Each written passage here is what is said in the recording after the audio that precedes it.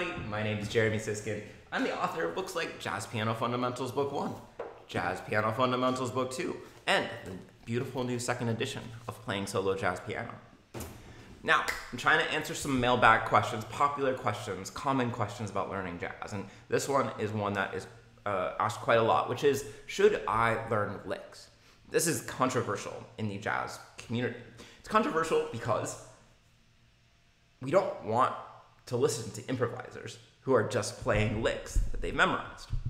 So it makes a lot of sense that you wouldn't teach people licks because you don't want them to play them.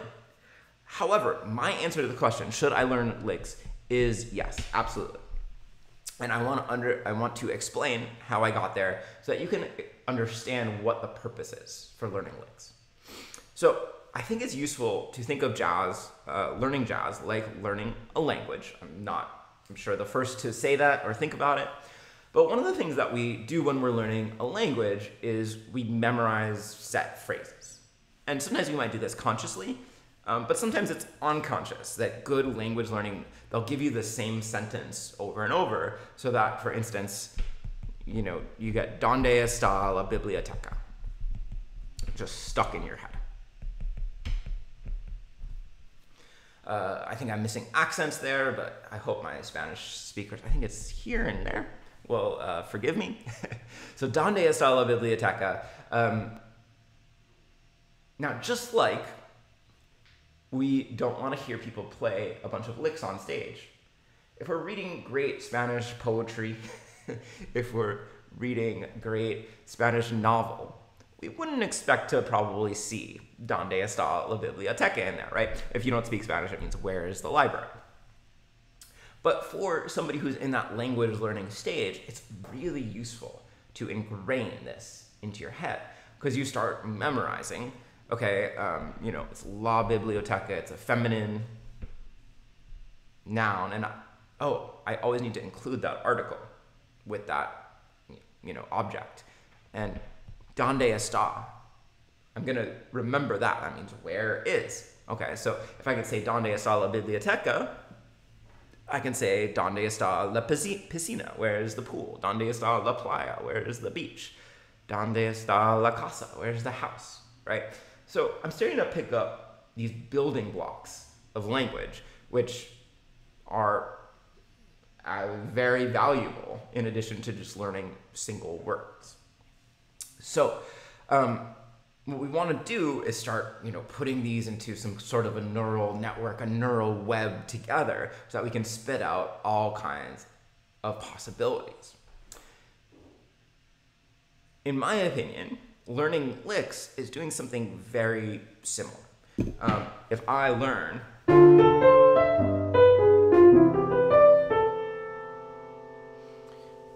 this little lick, it's teaching me something like "Donde está la biblioteca?" right? So it's doing all kinds of great things for me. So first of all, it's training my ear, and I'm hearing, for instance, the beauty of that ninth against the minor seventh chord, and then these altered tones. It's also just like getting me into a nice rhythm so that I can hear and feel the 2-5-1. It's also training muscle memory. From that same hand position, I can go. I can make my own thing.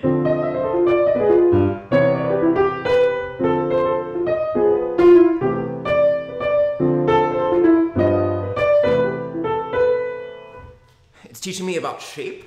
Where does it go up and down? Where does it change direction? It's teaching me about crossing over. So even though I might not ever just say "Donde está la biblioteca?", I'm still learning so much by doing that. Okay, so now I want to transition and take the other side of the argument a little bit, which is that I see a lot of students focusing way too much on licks, okay?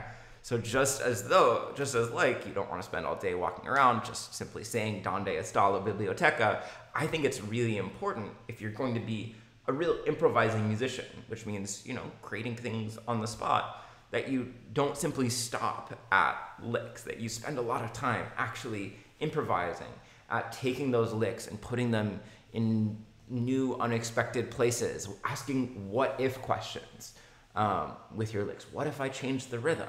What if I added a triplet? What if I started going down instead of going up? And put them in context. Even if you're not going to use them, you need to know how they're going to fit in to tunes. So don't use this fact of, I need to know my licks as any kind of an excuse. I would say that licks should be at most a sixth of your practice. If you have an hour to practice, maybe 10 minutes on licks. If not, I would suggest that you're probably using them as a crutch.